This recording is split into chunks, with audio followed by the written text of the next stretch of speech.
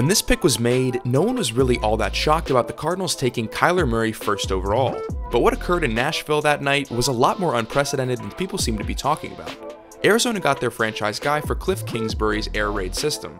But the thing is, they also got their franchise guy last year by moving up into the top 10 of the draft to select Josh Rosen. Drafting Rosen that high and then trading him off to the Dolphins after just one season, something like that's never happened before in the NFL. Rosen's the first, and he very well might be the last. After the draft last year, Josh Rosen told the media that 9 teams above him made mistakes in passing on him, but Steve Keim, GM of the Arizona Cardinals, seems to have added his team to the list. With such a unique situation happening in Arizona, I feel like we need to take a second to assess the whole Josh Rosen saga, and what the future holds for him and his new team in the aftermath of this ugly breakup. Before we get into it though, make sure you're subscribed and have notifications on for this channel. I post a new video going in depth on a new player or topic every single week, so you definitely don't want to miss out on that. Now let's take a look at what went so wrong for Josh Rosen in his first year that his team fell in love with another quarterback and shipped him to South Beach. Last year was a pretty bad one for the Cardinals, on a roster that was deficient in talent and a coaching staff that was deficient in coaching ability. The deserts of Arizona were certainly not the ideal ecosystem for a rookie quarterback, and Josh Rosen struggled. Thrown into the fire in just week 3, through his 14 games, he threw for under 2,300 yards, 11 touchdowns, and 14 interceptions. It wasn't always pretty, or even close to pretty, and he made a number of mistakes, played inconsistently, and never really inspired a ton of confidence from the team or Cardinals fans throughout the year. But it was clear that he still had talent and a ton of potential. All he really needed was some guidance.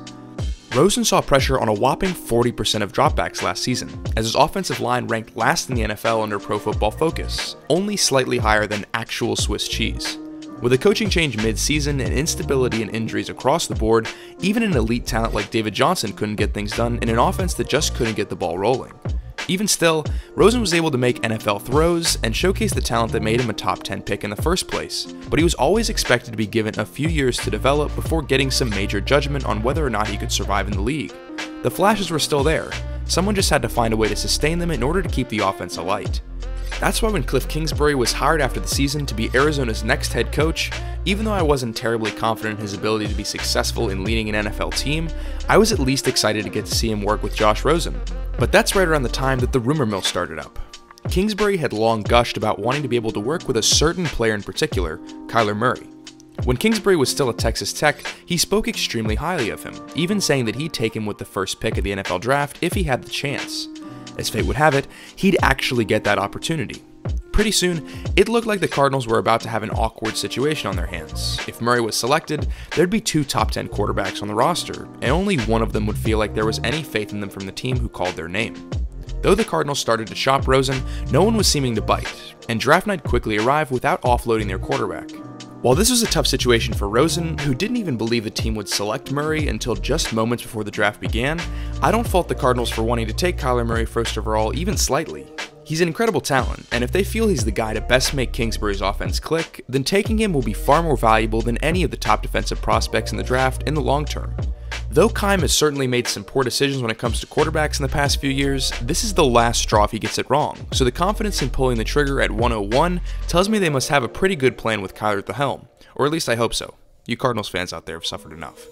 What that meant at the time, though, was the 2 young talented quarterbacks were now on the roster, with Arizona having 0 leverage and an immediate desire to offload Josh Rosen, because even though they might get a diminished return, I can't imagine that kind of distraction from the press on each quarterback's every move is something you want to saddle your rookie coach and signal caller with. With all things considered, and how long the Cardinals were forced to hold Rosen due to an overall lack of interest, the deal they got in return wasn't terrible, but certainly disappointing considering the capital they put into trading up to get him the year prior. On day 2 of the draft, the Cardinals sent Josh Rosen to the Miami Dolphins for a 2nd-round pick at 62 overall and a 5th-round pick in 2020. This is essentially a steal as far as the Dolphins are concerned, as it's a low-risk, high-reward deal if Rosen's able to prove that he's Miami's guy. This is what Rosen's cost to the Dolphins is over the next 3 years. It also includes a 5th-year option, and it's gorgeous, since the Cardinals will still be paying off the majority of Rosen's front-loaded rookie contract. It's a great deal, and despite the rumblings of coachability and character concerns with Josh Rosen, the way he took the trade in stride and kept everything professional and well thought out was extremely encouraging, no matter what Steve Smith yelled at us on live TV. And the decision to take the high road is something that should make Dolphins fans excited about what they're getting, especially at such a bargain price. But you see, As someone who thinks that Rosen is a talented player who had the misfortune of being thrown into one of the worst situations in the NFL last season, it frightens me that we might be looking at a deja vu scenario in just a year's time. Now, before you call me out for jumping the gun, which I am for sure, let me remind you that despite the importance of great quarterback play to a team's success, even the best of them can't do it all on their own. And that's including the fact that Rosen is moving from a team that believed in him and is starting to rebuild itself, to a team that is comparatively paying pennies for him and is gutting everything in order to prepare for the years to come. The phrase tank for Tua has been popular in Miami over the last few months, and for good reason. Going across the board, the Dolphins have one of the weakest rosters in football.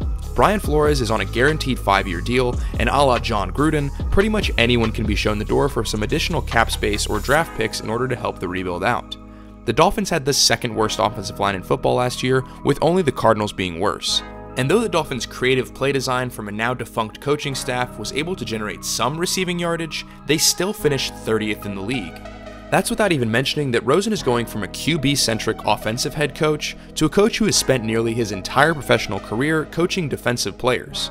While I believe in the talent of Rosen, I think it's pretty damn likely that he's going to struggle. Another first year in a new system with a roster that isn't demonstrably better in any way at any position. And if the Cardinals were willing to take a player that they love the very next year after drafting Rosen at 10 overall, there's absolutely no reason I can think of for the Dolphins not doing the same thing if Rosen isn't able to light it up in this horrible situation, which would relegate him to the bench for the remainder of his contract most likely.